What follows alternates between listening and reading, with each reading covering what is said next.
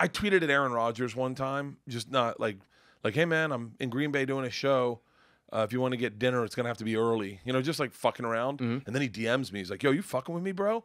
And then I'm like, "Wait, Aaron Rodgers knows who I am?" Like, and then you're like, "Hold on, like when did that happen?" I was thinking to myself, right? So Biden fucking hates Joe Rogan.